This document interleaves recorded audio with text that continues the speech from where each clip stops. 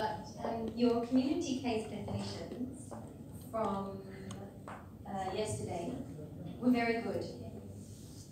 So together we wanted to achieve at the end of today some decisions.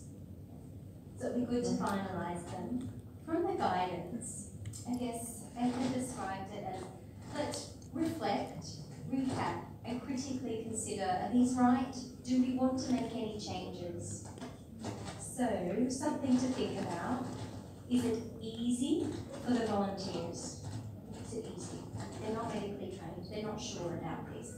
What we want them to do is to see something and think, this is serious. I'm not sure about this. This is worse than normal fever. This is serious. I'm going to alert. I'm going to report. It also must be distinctive, something a little bit different. It's not normal fever. It's not teething. This is serious, a little bit different. They know what to report. Okay, so I've made a few notes of things for you to think about if you might want to make changes this afternoon. So the first one is fever with rash, maybe measles, right? High fever, very good. And must also have skin rash that is red, flat. It starts from the hairline behind the ears and then spreads. This is great, this is perfect. It's enough, very specific, it's different. It could be measles. Might be scarlet fever too, still, report. So I want you to think, do you need cough, runny nose? Do you need red eyes? The more that you add, the more you risk to confuse the volunteer. It's too much. Keep their attention on the big important things to look for. So if I'm a volunteer and I see very high fever, it's a child, she has this rash all on her face, it's starting on the body, I think that's enough to report. So think about removing cough, runny nose, it's too much. Children have runny nose all the time, cough, ARI, all the time. Take it out. Yeah. Think about what it's like for a volunteer. And the last on this slide is immunisation history you suggested. That's very good, very good. Sometimes though, when a volunteer says, oh, has this sick child been immunised? Yes. It might have been, maybe it was pertussis, maybe it was penta, polio. Was it measles vaccination? I often don't know. Although, yes, I took them for the vaccination. You know? No. Want to translate this? Jadi tadi berdasarkan hasil diskusi kita, ini sudah dimasukkan dengan hasil diskusi teman-teman semua.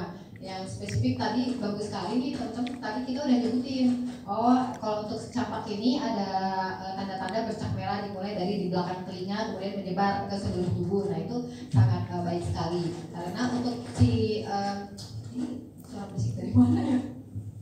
Community case definition ini kan kita mau pilih setidaknya dua gejala yang sangat umum yang sangat mudah dikenali. Nah, tadi kan tuh masih banyak yang terrangkum seperti kayak batuk atau anak meler lah, ingusan kayak gitu kan. Karena ini pilihannya dia, pertanyaannya apakah bisa kita take out aja untuk disepakati untuk yang batuk sama si hidung berair meler itu, karena itu sangat sering, apalagi terutama untuk anak-anak kejadian batuk, pilek gitu kan, dengan hidung berair itu sangat sering. Nah, apakah Bapak, Ibu, teman-teman semuanya menyetujui gejala yang kita gunakan adalah seperti demam tinggi, kemudian ditandai dengan bercak merah yang dimulai dari belakang telinga menyebar ke seluruh tubuh seperti itu. Terus kemudian ada juga matanya merah, cuma kan harus lebih jelas nih mata merah itu yang di bagian mananya, apakah kelopak matanya ataukah di yang di putih-putihnya itu menjadi merah seperti itu, apa namanya konjungtiva ya seperti itu. Nah kemudian kalau untuk sejarah imunisasi banyak juga nih orang-orang yang di desa juga, mereka juga nggak hafal gitu kan. Kayaknya saya rutin kok datang ke bidan kayak gitu kan. Kayaknya sih anaknya di imunisasi tapi dia nggak tahu imunisasinya imunisasi apa kan. seringkali ditemui begitu juga. Nah jadi tadi mana nih yang mau kita sepakati? Kita sepakat dengan demam tinggi dan bercak merah ya. Oke. Okay, we agree with the high fever and skin rash start from the hairline. Yeah. We agree also to take out the cough or running nose and red eyes. Okay. That sounds good. It's a good choice. Nice decision. Some countries use measles only as fever and rash. So your rash is quite specific. It's very nice. Jadi ciri-ciri kita tadi lebih spesifik lagi karena udah pakai merahnya itu ditandai dengan belakang.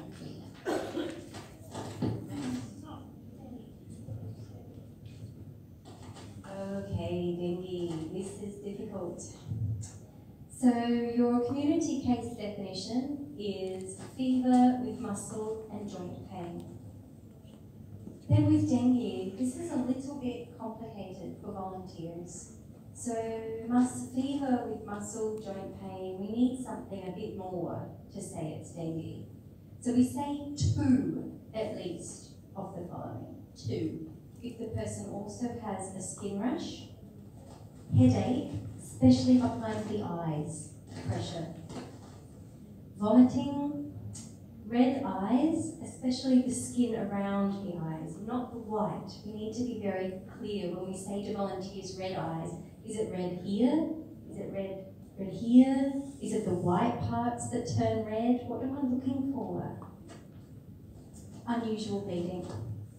So this one, I felt maybe you want to think about vomiting. Do we need to keep it here? Is it too much?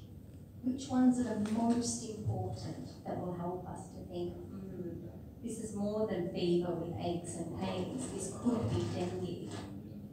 So which ones feel most important?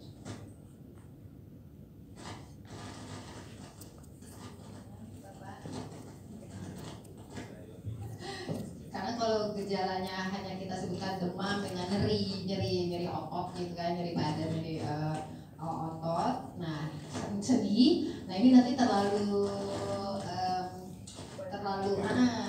banyak yang miripnya, jadi mungkin perlu kita tambahkan lagi dengan 2 gejala tambahan. Nah, mana yang mau kita pilih? Apakah bercak merah, kemudian sakit kepala yang sakitnya tuh kayak seperti di belakang mata kayak gitu kan rasanya. Kemudian kalau muntah, nah muntahnya apakah memang si DBD ini dia harus diikuti dengan muntah-muntah seperti itu.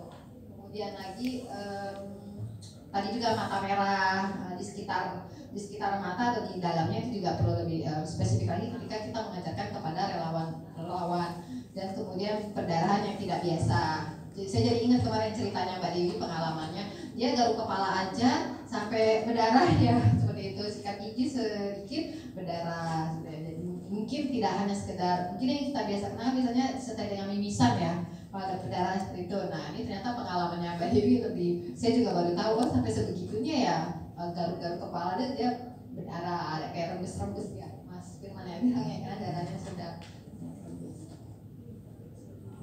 Bagaimana masukannya Bapak Ibu ya?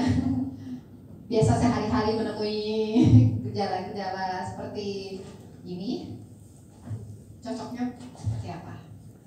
Apa mau kita ambil semua, yang mau kita ajarkan ke relawan itu yang lebih mudahnya itu gejalanya itu apa yang untuk dikenali?